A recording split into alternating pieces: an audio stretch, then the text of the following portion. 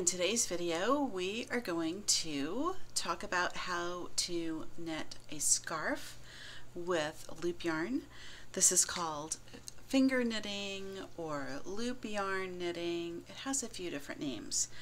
So this video is going to look at specifically how to knit a garter stitch pattern, which is what we have here in this sample, and how if you knit enough of this, you'll have a whole scarf.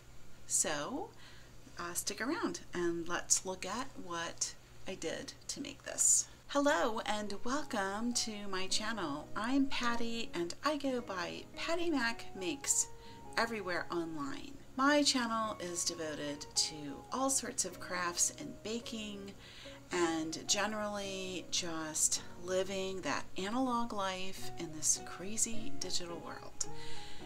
And if you also like living analog, and I'm sure that you do, if you're watching a knitting video, then I invite you to subscribe to the channel, like today's video, and hang out with us. It is super fun and you'll learn lots of stuff. In my last loop yarn knitting video, I talked about how to knit and purl using loop yarn. So if you're brand new to loop yarn, then I'm going to link over to that video, and I would suggest you go ahead and watch that first, and then you'll understand how to knit and how to purl with this yarn, and kind of just how the yarn is set up and how it works and all of that stuff. In the description box below, I'm going to link over to a free pattern that is from Joanne Fabrics. It's using a Bernat yarn. You can use any brand of yarn that you like. It just has to be this loop yarn style of yarn. But they've got a nice free pattern over there for a scarf, and I thought let's just talk about how to make that particular project. To make this project, you'll need a couple of things. You're going to need at least 2 skeins of this loop yarn. You're going to want to have tapestry needles, and you're going to need some scissors. So the needles we'll use for weaving in the ends. And something that I do that is a little bit different from other people is that I do a lot longer tail. I like a longer tail. It gives me more material for weaving in, which I like. I like to really weave it in well, then things don't come apart on me. So that's a big difference between the way I'm working and the way other people are doing this. They're doing just like little short bitty tails like that, and that's really just not enough to weave in. And I think it's hard to do it with just your fingers, so you definitely want to invest in a set of these needles. This is just a Clover brand needle, and you can get them at any craft store. So essentially, if we knitted the whole scarf, it would be like this, but 2 full skeins. I just wanted to have a nice large piece of the fabric so that you could really see how it looks. You'll also see it when you click over to look at the project on the other website, but I wanted you to see it also in this video. So, okay, let's put this to the side. I'm just going to get that out of the way. In knitting, something that can be like a huge hang up is learning to read patterns. And, you know, I get it. It's not easy to write them. It's not easy to understand them. And if you're having a little bit of trouble reading patterns, do not feel bad about that. It's not you. It's just you're taking something that's super visual and writing it in these like technical instructions, and it's just not an easy thing to do. So here's what I'm going to suggest to you. I'm going to go over the pattern, and I'm going to just hop in and start making this. Now, if you need instructions on more specifically knitting and purling, go ahead and watch the other video because that will really get into that whole part of this. For this video, we're going to jump right in to reading the pattern, and all I did was cut and paste this from the website and print it out, so I've got it right here with me. And we're going to just get started right away. The first thing that you'll want to do is to just separate some of your loops so that you've got a longer tail. I prefer that long tail for weaving in. If you just want to do a short tail, that is entirely up to you, but you know, it doesn't use up that much of your product, so I would just go ahead and do the long tail, and then you know you have what you need. To start this pattern, we need 12 loops, so it's a 12 stitch cast on, so we're going to count 1, 2, 3, 4, 5, 6, 7, 8, 9, 10, 11, and 12. So that is the width of your project. Now, let's look at our instructions. It says count 12 loops for your foundation row, noting that the yarn end is at the far right, and all loops are facing upwards. Okay? First row, working from left to right, pull the 13th loop, which is this one, from the working yarn, which is this yarn because it's attached to the ball. Pull the 13th loop up through the 12th loop from behind to create a knit stitch. Pull the next loop from the working yarn up through the next loop of the foundation row. Continue in this manner to the end of the row. Do not turn the work. 12 stitches in the row. Okay, I know it sounds like a lot of stuff. Basically what it's telling you is count out your 12 stitches and then take the next one, which is the 13th, and just come around and you're going to pull it through. This is how we do knit in loop yarn.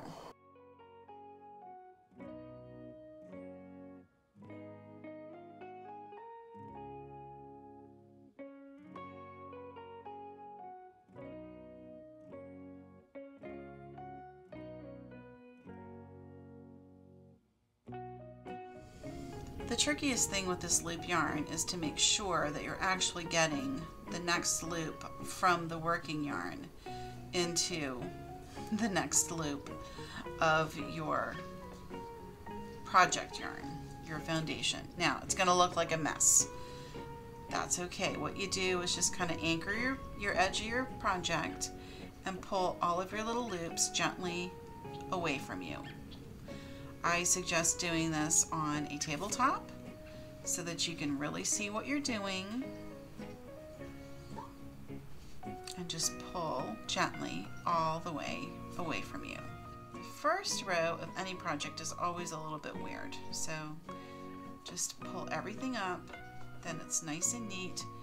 You don't need to strangle your work, but you just do want to gently straighten everything out. Okay, the second row, working from right to left with the working yarn in the front, because on this row we're going to purl, and when we purl we bring the yarn in the front. With the yarn in the front, pull the next loop, which is here. Pull the next loop from the working yarn towards the back through the last stitched work on the previous row. Oh boy, I know it sounds really confusing. Okay, pull next loop from working yarn towards back through next stitch. Repeat across the end of the row, do not turn. Okay, so this means just continue leaving your work laying flat this way. Take the next loop, put it through from front to back. Because when we're making what we're calling a purl stitch in loop yarn knitting, we put the yarn in the front of the project. which is also what we do when we're doing regular knitting. Purl is in the front, knit is in the back, the yarn. And again, if you need a little more instruction, please go watch the other video. And all I'm doing is running through the loops.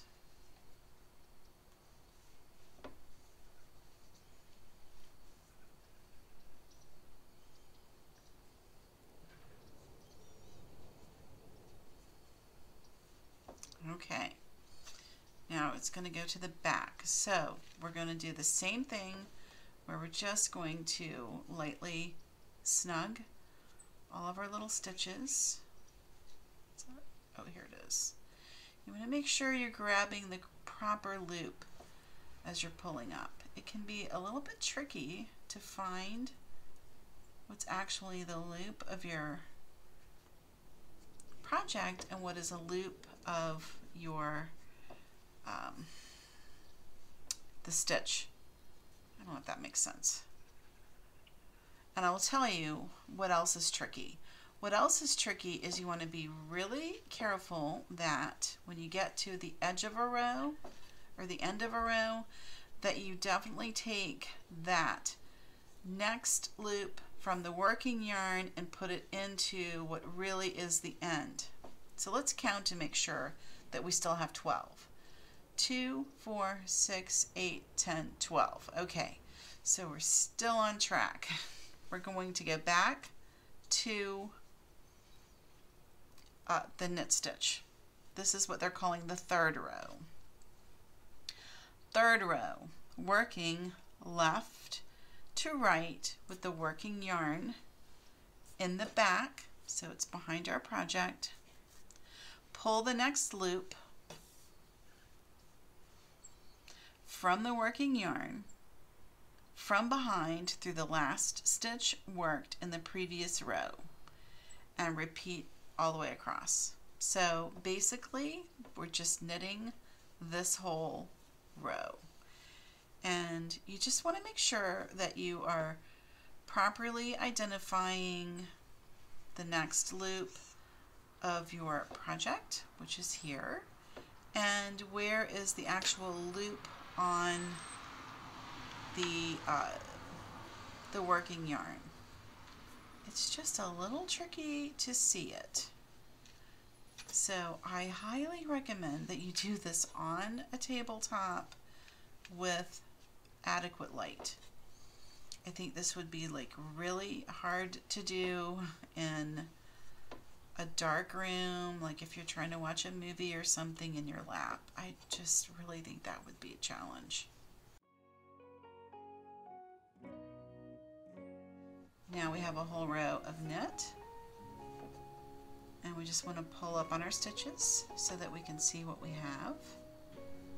And I'm not, pulling this really hard. I'm just pulling it so it's snug and I can really see all of the stitches. Because you can see, it's really easy to get these loops confused with these loops. So just be mindful of that. And count again, 2, 4, 6, 8, 10, 12. So we're still on track. And according to this pattern, then we just repeat rows 2 and 3 until the scarf measures 70 inches, ending on the second row, which means you want to end on a purl row.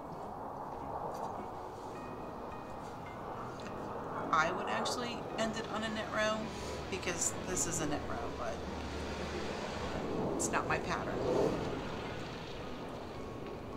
Okay, we're gonna purl it back.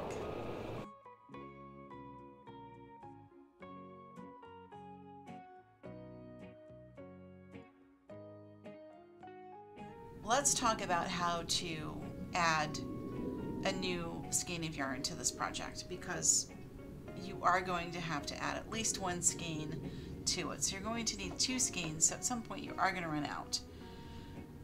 Here's what I'm going to suggest to you. Even if it means you're going to lose a little bit of the yarn, when you add the new skein, do it at the end of a row. And I always like to have all of my ends on one side. So let's just knit back.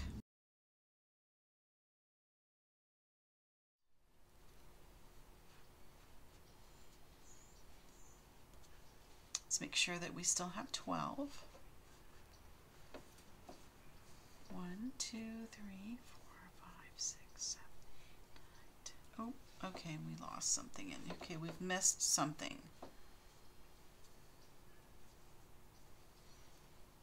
Oh, there. Okay.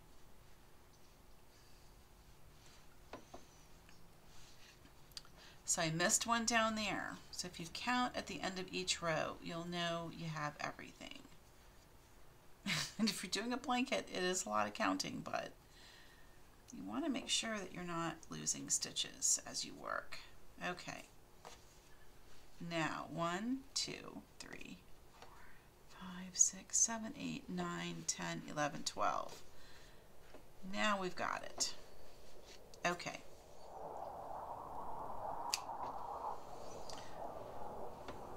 Let's pretend we ran out. So we're going to snip our loops.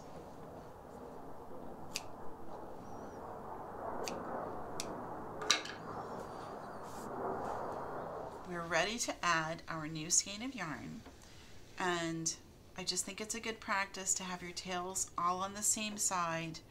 Everything is going where it should be. What I want you to notice is that now we're going to be going back this way and we're on a purl row. So we're going to want this new yarn to be in the front. The first thing we're going to do is to just kind of,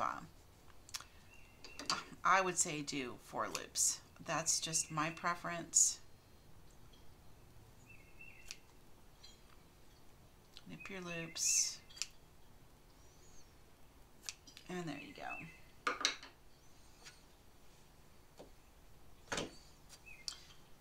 Now, bring your yarn into the front of the project, and what we're going to do is purl with the new yarn.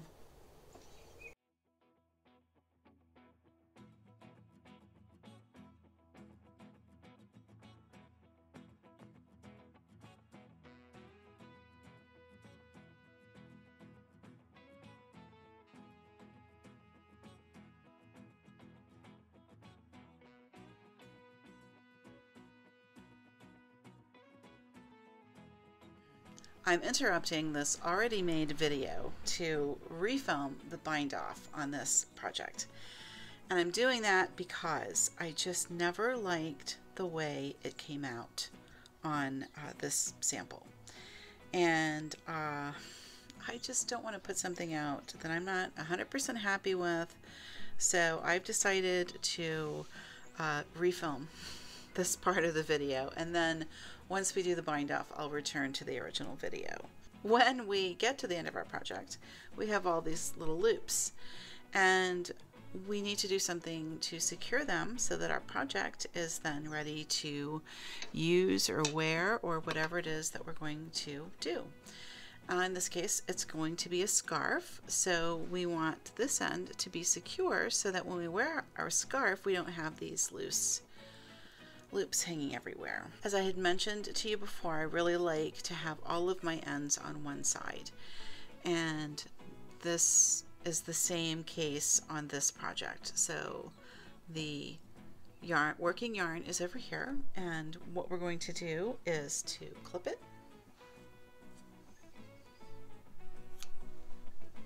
and we'll get that out of the way, and then as I have shown you before, you're going to separate your loops. And we're doing this to create a longer tail for purposes of weaving in, because we like a nice long tail for weaving. It just works better. Okay, so that's all done. Now when you go to bind off, you're going to work from the opposite side of where your tail is located. So in this case, our tail is to the right and we're going to start on the left. And what we're going to do is this. We're going to start at this side, and we're going to just do 2 loops at a time and work our way across. So we're going to take this loop and insert it into that loop. 1 stitch is bound off. So what you're always doing is you're always taking the loop on the right and inserting it into the loop on the left.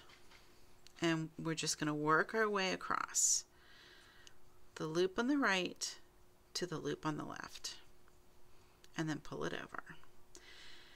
And you can see how this is giving us a nice secure end.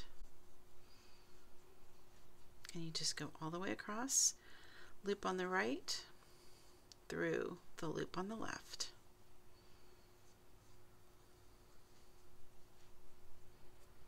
Loop on the right through the loop on the left, all the way across.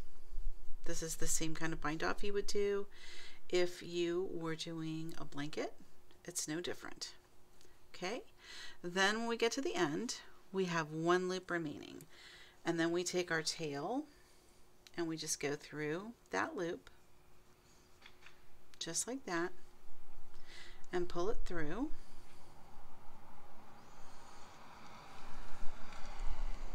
And then that secures the last loop, and then we're going to weave in this end just like we'll weave in all the rest of the ends. And now we can just resume the video as I originally filmed it for you, and that's how the end of your project or your scarf is going to look. So okay, now I feel like I can sleep at night. I have done a much better job of showing you that bind off. The weaving process is exactly like I would do in any garter stitch sample. And I'm going to just get that yarn into my tapestry needle.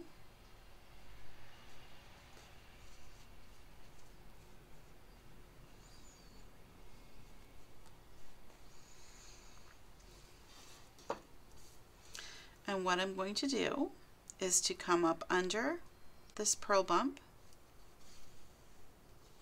and down on the next one.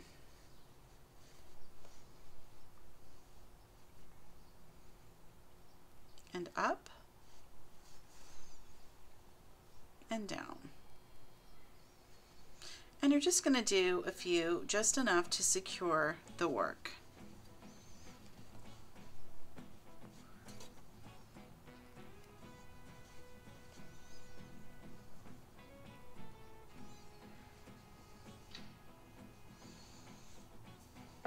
Just like that. And then we're going to cut fairly close to the end, and it works right in. And then you turn it over and it's totally invisible.